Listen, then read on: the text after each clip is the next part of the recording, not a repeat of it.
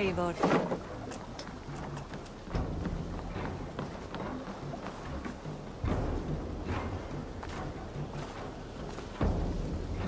Eivor?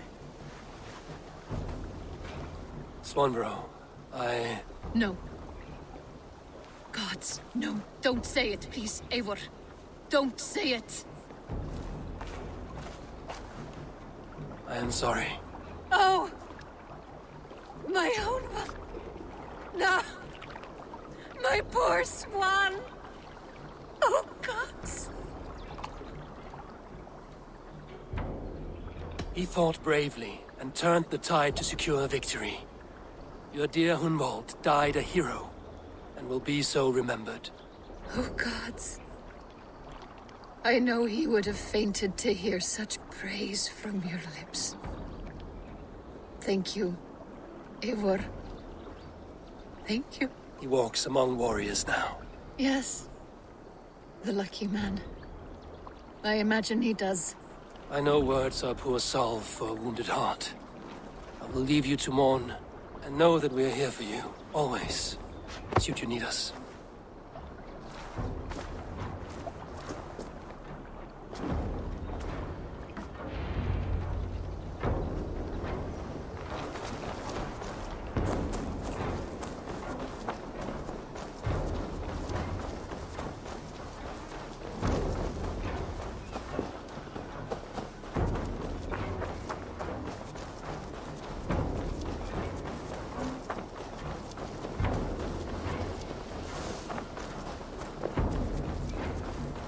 Eivor, there you are. I have something for you. A message. Quite strange. You are a good boy. Something for me. What is it? A letter, requesting your presence in the southwest. A village called Athelney. Nothing strange about a summons for me, is there? It is not the recipient I find strange. It is the sender. The letter is signed a poor fellow soldier of Christ. Ah, our mysterious partner. For a short time, I hoped it might be Basim feeding us the names of these targets. He seemed the most likely man, for a time. Only one way to discover the truth. Thank you, Hytham. I will take care of this.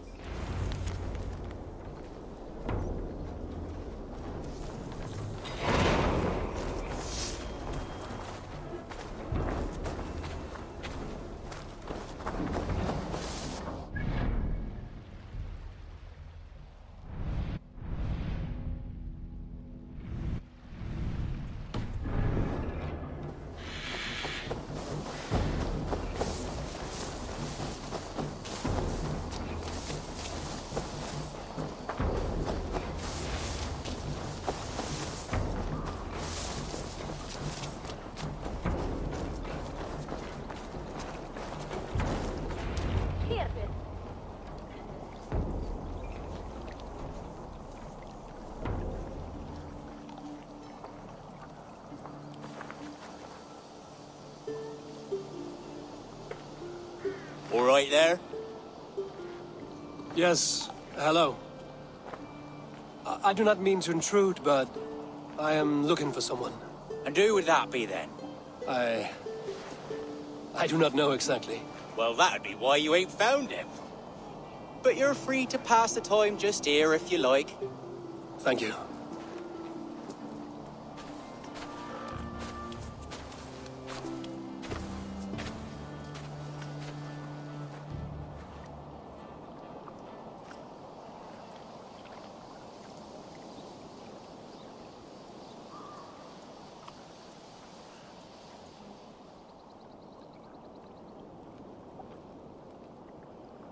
These are soul cakes, love. Do you know soul cakes? I do. I enjoy them. They're small things, size of a lumpy fist, so they'll bake fast. Keep your eyes sharp. And the butter, do I baste them? No need, love. We'll leave the butter for meal time. I look forward to it. Right then. I'll leave you to this. If you need me, I'll be doing the washing up next door. Quite a step down from your former work, Lord. As their guest, I volunteered to help with the daily chores. They offer me a bed, I tend the cakes. Do they not feel strange giving orders to their king? Or do they know? That knowledge would benefit no one. I read your message. You went through a great deal of trouble to obscure yourself as this poor soldier of Christ. As I remember, you even sent yourself one of these letters in Winchester. A clever touch. The Order wanted me dead. I had to be careful. You said you knew nothing about the Order then. Pled ignorance. But you knew everything. Their names, their schemes. Would you join me for a walk? You look well, Eivor. I am. The wars have ended, and my settlement thrives. The wars have not ended. You have simply stopped fighting. But men are brewing plots in mead halls and bedrooms. You will see. And how are you, Alfred? Getting used to the idea of being unremarkable? I am well. Better than I expected. In this exile, I have found a somewhat nourishing peace. Each morning, I am awakened by the sun and growling cormorants. I bathe in the chilly water of the marsh. I eat from shrubs and drink from buckets. It is a good life. Simple. Blessed. I've never been so far west. I find it quite peaceful here. Calming. I have traveled a long way to hear one name, Alfred. Who is the Order's Grand Magister?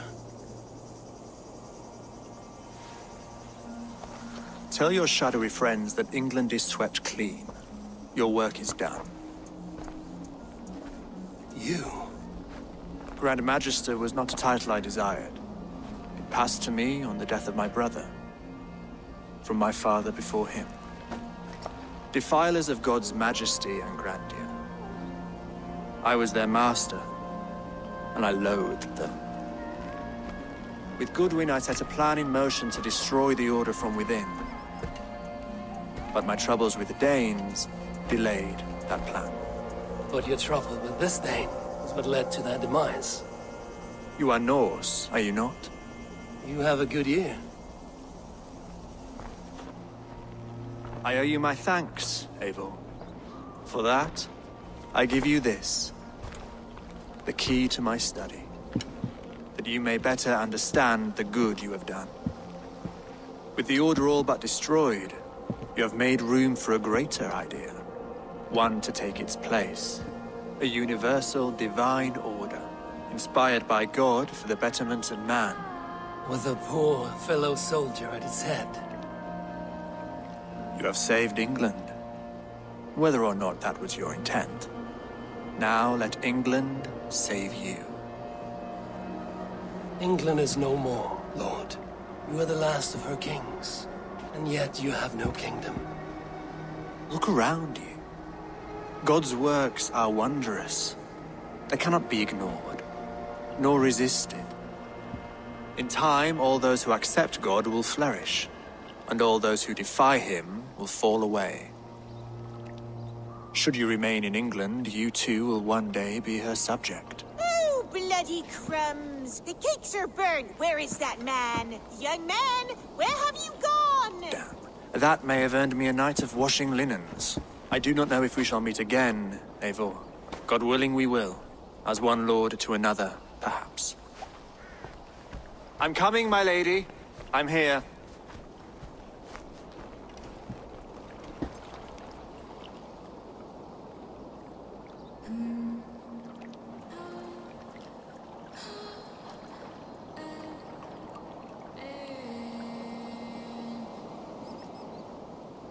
Alfred gave me a key to unlock his study.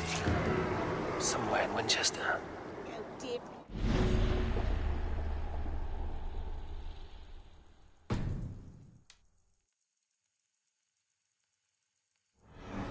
Them little balls of soot. Good lady, forgive me. I was lost in thought. No matter, just let him cool and we'll begin again. Direct me, and I will obey.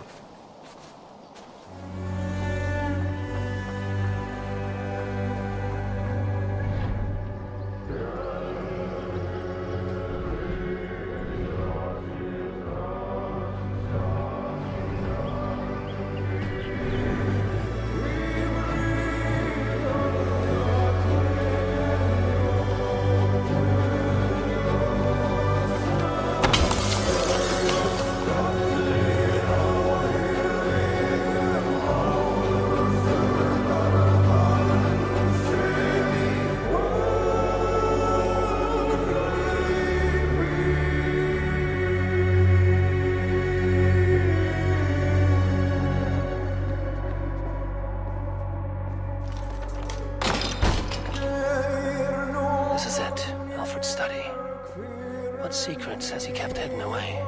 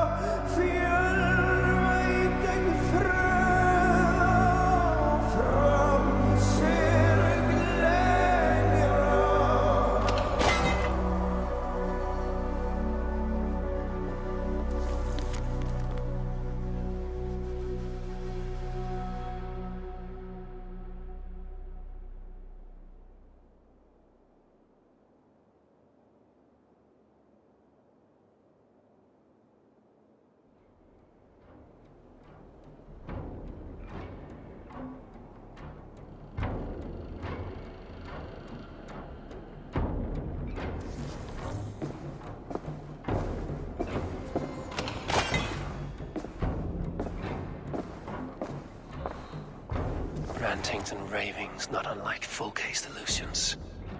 Is there more to all this than I understand?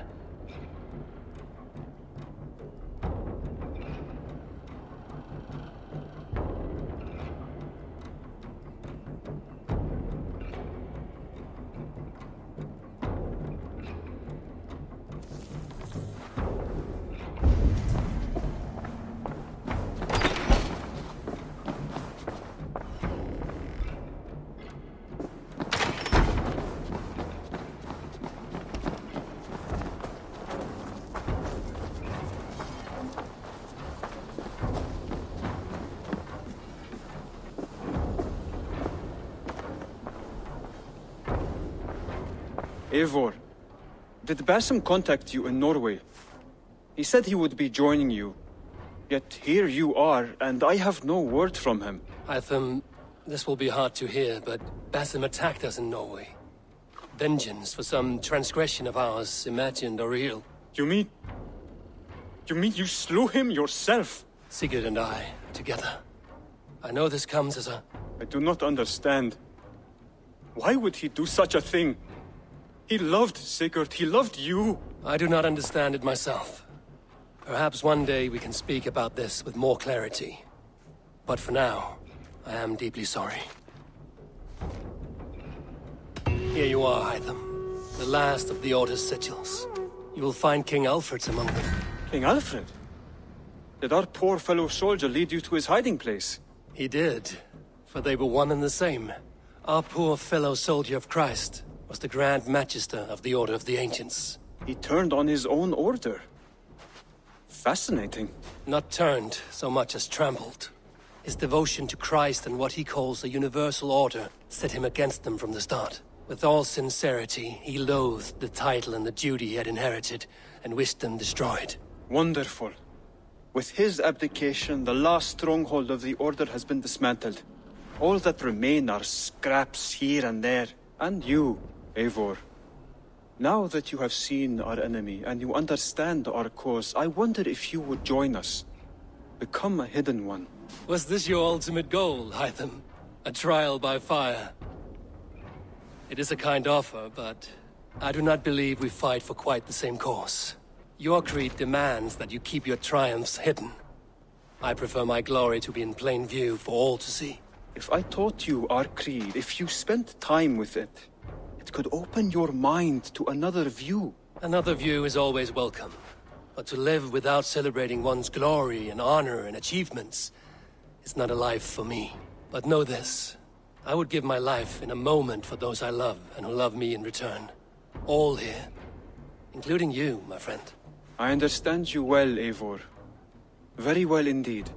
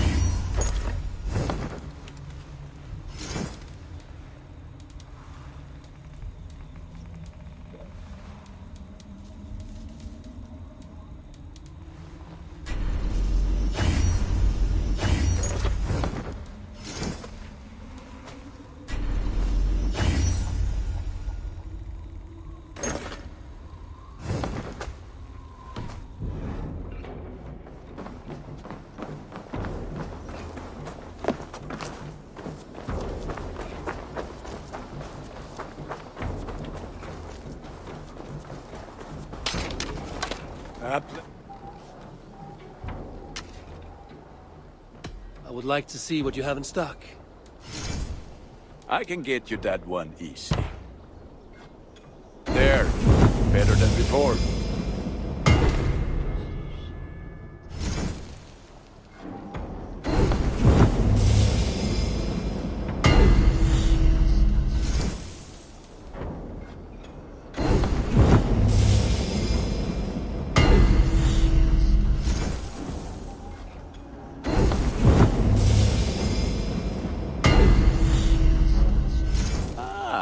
That one's pretty good. This will serve you well, neighbor. You are looking powerful. I'm off. Be well, friend. Put that gear to good use out there.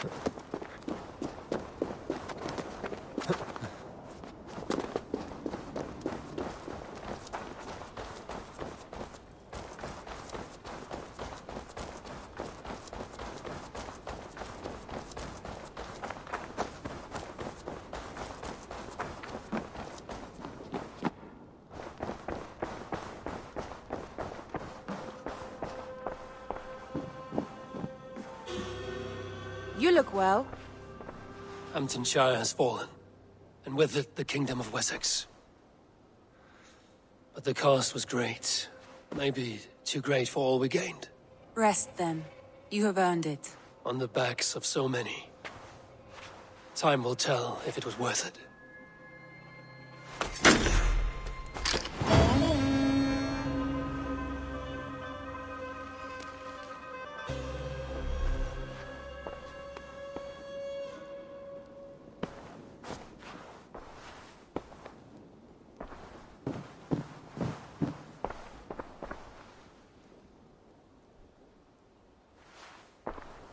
I want to see the Alliance map.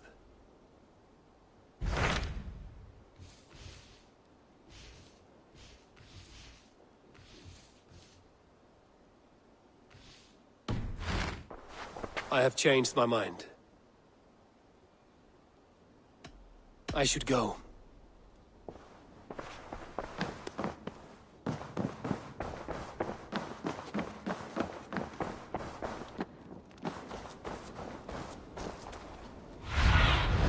Cast about this land, my friend.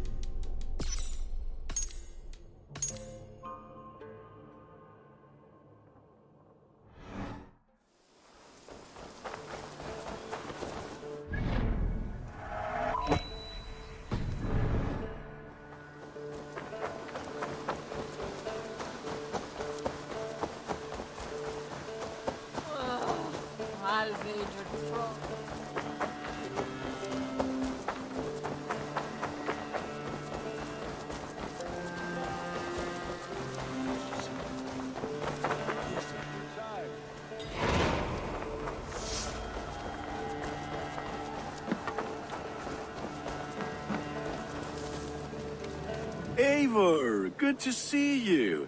I am, did you want something, or? I was wondering. What's wrong? Bridget and I were thinking, with everything calming down the way it has, maybe you could find a spare moment and... You want to be married? Yes, to each other. Yes, I imagined. Gunnar, to see you so happy has been a pleasure, and to marry you would be an honor. Shall I put out a call to any friends abroad? I'll be honest, Eivor. I came here with a lot of you, because nothing and no one kept me back there. The Raven clan is all the family I need, and Bridget too. From all she said, she's better off here than with those she calls kin. Just a couple of foundlings we are. Then let's not bother with tradition. If you have your bride and your blade, we will see you wed. As Jarl, I do it gladly.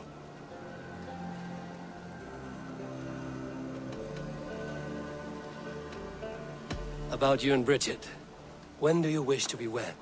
The sooner I can make her my wife, the happier I will be. But we are fine to wait until everything has settled here. Enough waiting. Cool your forge and cover your anvil. Let's get you married. Wonderful. Shall we gather everyone? Gather your wife and your courage. I will bring the people together.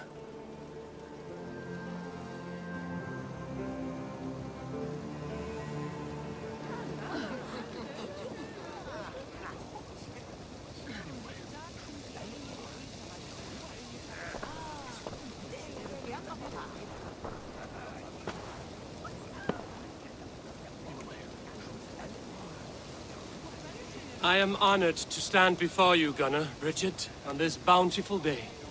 To celebrate the strength of your bond and to see you wed. I am in witness of a love that inspires and empowers. I invite you now to speak your vows. To you, my darling Bridget, I offer this blade, forged in flames that burn as brightly as my heart does for you. A blade as sharp as your wit, as glinting as your beauty. May it sing through the air as sweetly as your voice meets my ears. Dio, sut dwi 'di caru ti Gunnar. Dwi'n efo am lwcus bod I wedi dod o hyd o ti yng nghariad. And I give you my sword and my promise that I will stand at your side forever. Hyd fi di breuddwydio am ffiwtio'n hun. Ydy sôn tawolwch yn hope a premonition. Ond dim mount o sgraen a foresight paratoi fi a sweeping adventure meeting ti. Tiw'r enaid fel dim arall. A dyn as strong a bwrdd ti gi. Ac fel as I fierce, mae'r calon yn hedfan dyr y ti. Such poetry, oh dear. You make me cry, my love. Let us hedfan efo'n gilydd, tro bywyd and beyond. I offer you this ring, and take yours in kind.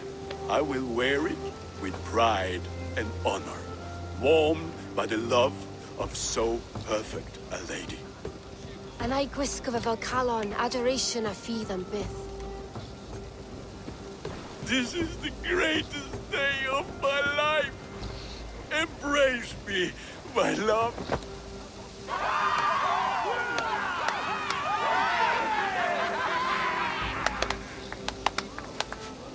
With our couple now bonded in matrimony, now we drink.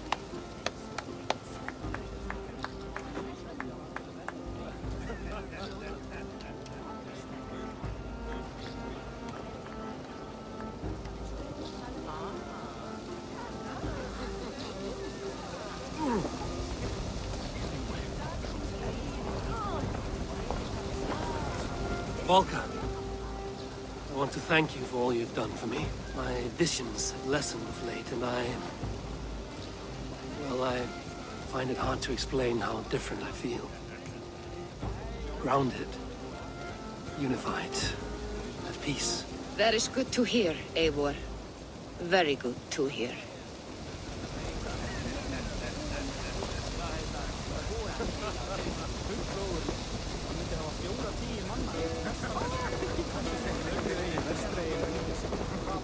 It is a strange feeling, brother. Weddings are the beginning of something, but this feels like something of an end. The first happy union in our home. We have matured into something greater.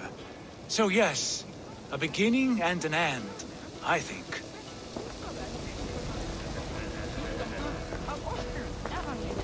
Gunnar, you old trout. You're a married man. Never thought I would see the day. Nor did I. And not for lack of trying. Bridget, I gift you a formal welcome to our clan and our family. You are a fine addition to Gunnar's life and to ours. Diolch Eivor. I couldn't be more hapus I bod yma. Hope I nabod ti well yn y cys misoedd a years. Yes, of course. As I say, it is wonderful to have you.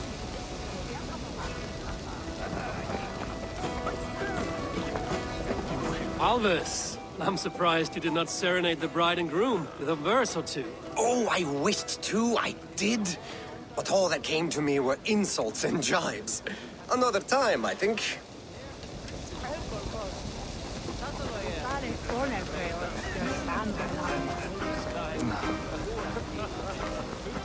You've been among us for quite some time, Redder. Are you ready to settle? Make a home here? For a year or two, perhaps. But I am not the settling kind. I am a wanderer, always searching, never finding. Maybe one day.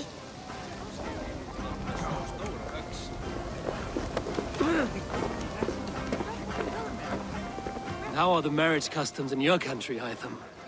Something like this? Like this in all the most important ways. There are smiles, cheers, and warm embraces. All that is needed, I think.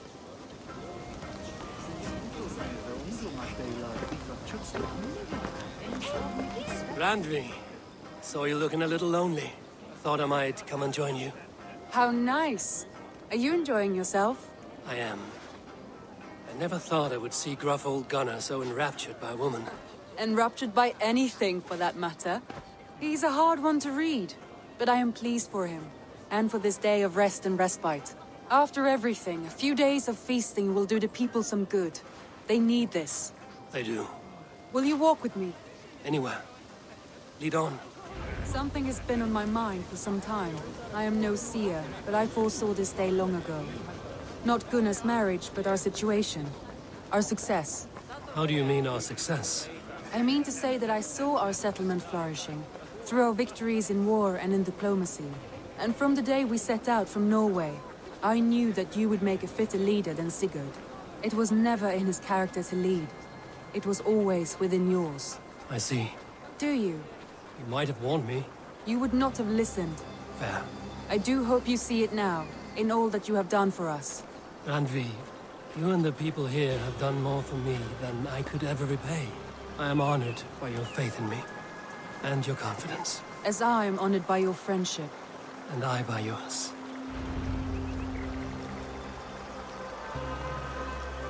Eivor, I want you to know that Sigurd and I are... We are severing the bonds of our marriage.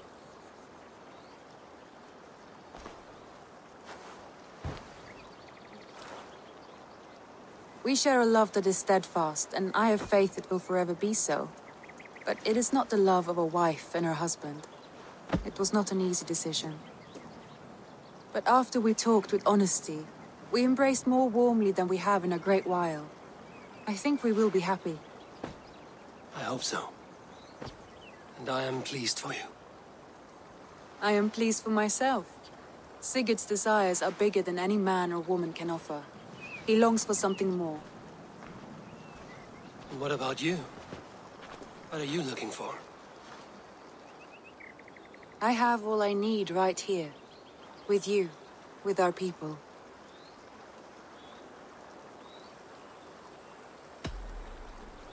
I want to say, Randvi, I love you, and I have for some time. I did not pursue it, not wanting to betray my brother's trust.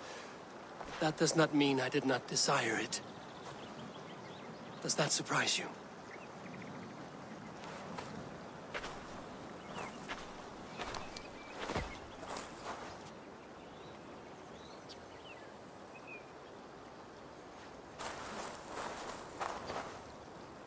Gods, I worried you saw me as a woman starved for the affection of her husband. That it was loneliness driving me. But it was you, Eivor.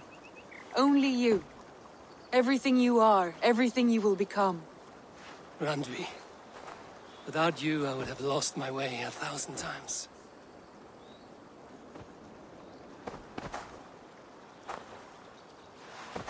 I never told him outright, but I doubt he will be surprised. I think he may have suspected it even, some time ago. If he suspected it, he never said anything. He is more observant than I often give him credit for. I believe he sees us as we are, and as we hope to be. We can wait to tell him. Give it a few days, when the feasting is over and everything is settled. Agreed. I have waited long enough for you, and you for me.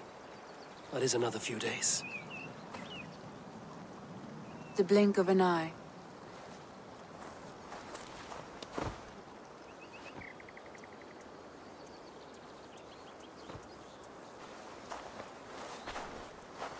Shall we find our way back to the wedding? Bridget might give another speech. We must not miss that. About that, I have not understood a single word of hers since Gloucestershire. Really? I find she speaks beautifully. With poetry, even. Are you kidding? Am I? Come, we should go.